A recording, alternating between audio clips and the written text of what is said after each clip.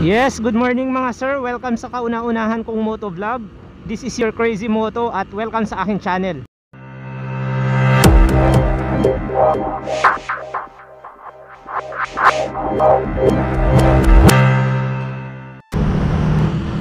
So for today, ituturo ko sa inyo kung paano i-compute yung fuel efficiency ng mga motor natin. So applicable ito regardless kung fuel injected or carb type.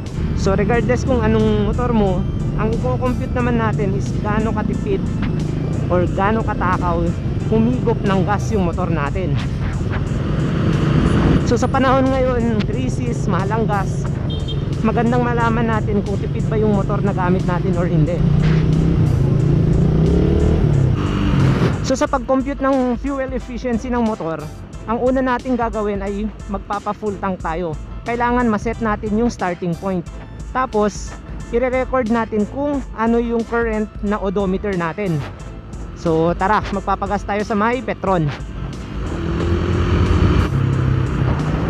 So eto na tayo sa Petron. Ang presyo ngayon ng per liter ay 50.09 sa XCS. So tara mga sir.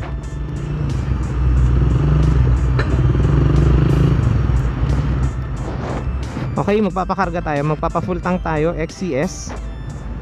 Kung makikita nyo, ang odo ko ngayon ay 44,391. So yan yung starting point natin.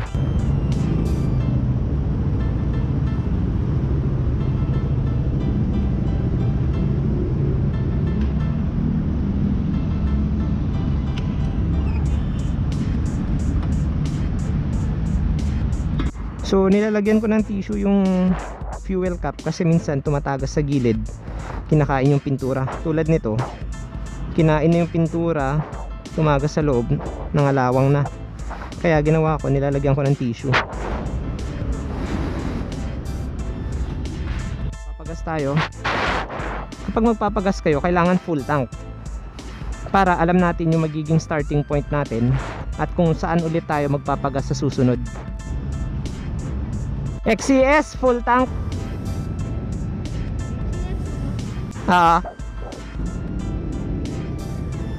Okay. Start 00.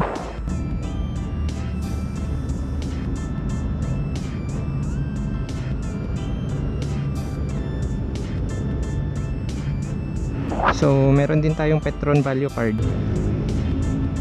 Nakaipon na tayo ng around 1,000 points na. Okay na yan, para hindi umapaw.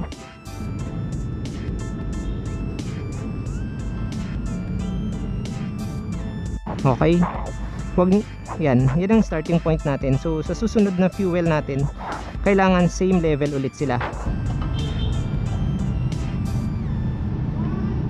So sa pag-compute ng fuel efficiency, immaterial or hindi kino-consider yung price ng per liter. Regardless kung magkano yung price per liter, kasi ang i-compute natin is kung gaano karaming gas yung kinakain niya per kilometer. So close natin.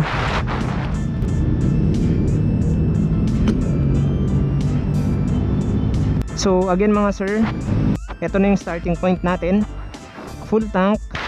Tapos ang odo natin ay 44,391. Okay, thank you.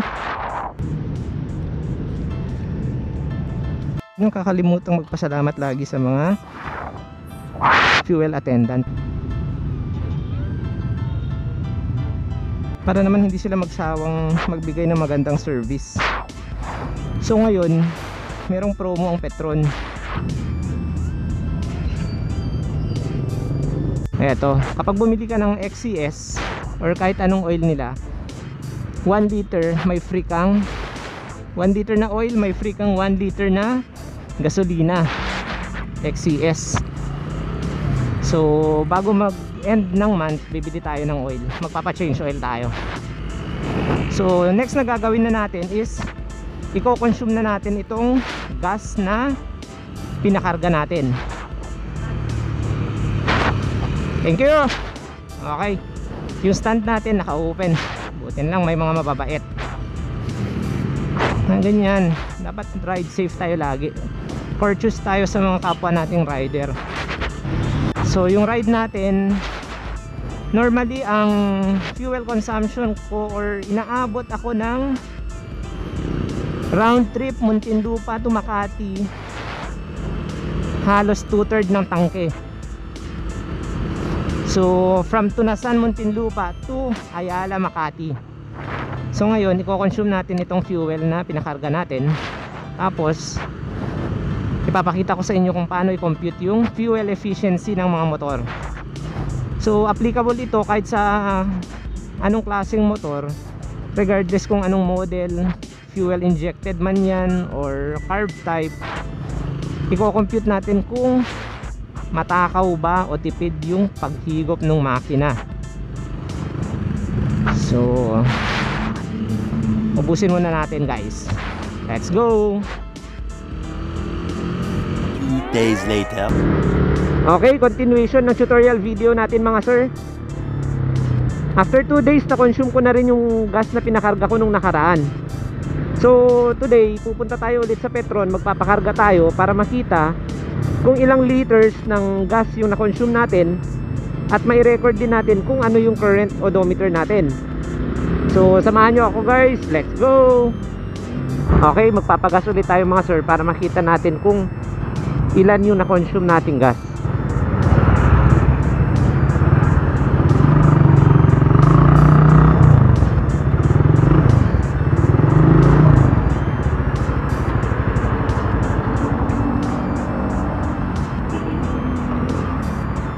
So ang odo natin ngayon ay 44,454.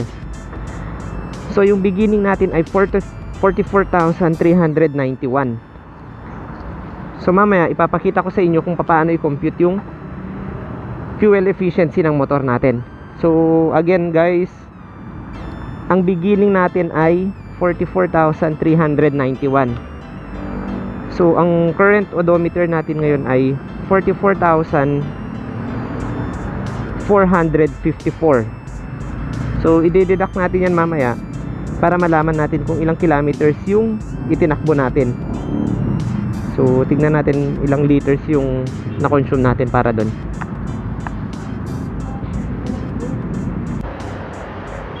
So nandito tayo ngayon sa may Petron, sa may UPS 5 United, ano tawag dito?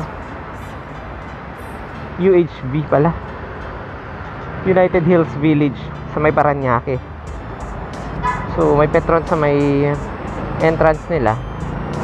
Tapos ang per liter ngayon ay 46.26. So tignan natin. XCS full tank.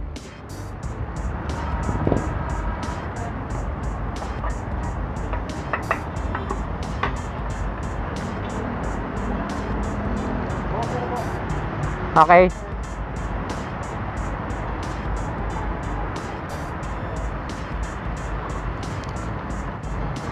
Sige, okay na yan kuya. Okay. Halos same level, halos walang difference. So 2.47 liters. Okay.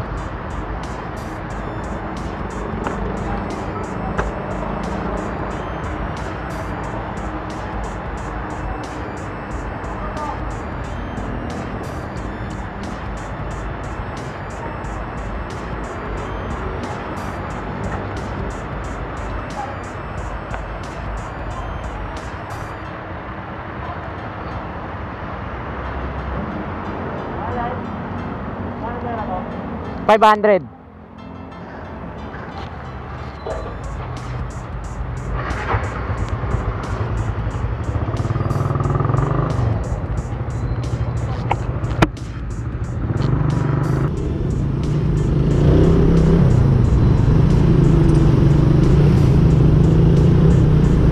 Grabe, malala na ang traffic dito sa may East Service Road. Hirap. Kahit motor hindi na makasingit. Late na tayo sa office mga sir. Wala wala tayong choice, kailangan pumasok, kailangan magtrabaho. Hirap naman sa commute, kaya motor-motor na lang.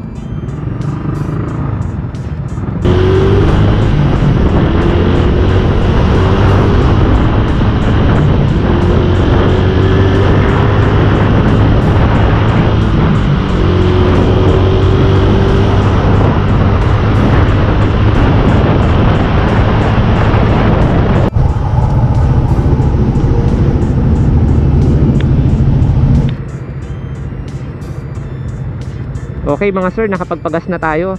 Ang ikinarga sa atin kanina ay 2.47 liters. At ang odometer natin ay 44,454. So paano nga ba i-compute yung fuel efficiency ng mga motor natin? So makinig kayo guys, ganito. Yung pangalawang record ng odometer natin, which is 44,454, less yung beginning na odometer natin, which is 44,391, i-deduct natin yan. So ang difference nila ay 63 or 63 kilometers. Ngayon yung gas na kinarga natin na 2.47, ipang-divide natin yan. So 63 kilometers divided by 2.47 liters, ang sagot is 25.506. Ibig sabihin 25 kilometers per 1 liter. So kung sa mga magtatanong kung ano yung motor ko, ang gamit ko ay RAIDER 150 2011 model, all stock, walang binago, walang modification, basic maintenance lang. So after almost 10 years na, yan ang fuel efficiency niya ngayon. So 25 kilometers per liter. So sa mga nagtatanong, pwede ba nilang gawin yan sa kahit anong motor? Ang sagot, yes. Kahit sa kotse, pwede nyo gawin yan. So sa mga gustong mag-compare, pwede nyo ring i-compute yung sa inyo. Ilagay nyo sa comment below para makita rin ng ibang subscribers or ibang viewers kung matipid ba yung mga motor nila compared sa inyo. So huwag nyo kakalimutan ilagay yung model ng motor nyo, kung anong taon, at kung may modifications, para at least maganda yung comparison. So sa mga viewers, inuulit ko, ang motor ko ay RAIDER 150 2011 all stock. Ang fuel efficiency ko ngayon after almost 10 years ay 25.506 kilometers per liter. So feeling ko naman okay naman siya in terms of fuel consumption. So wag nyo kakalimutan guys, support my channel. Salamat. Ride safe lagi mga sir. This is your CrazyMotoPh signing out.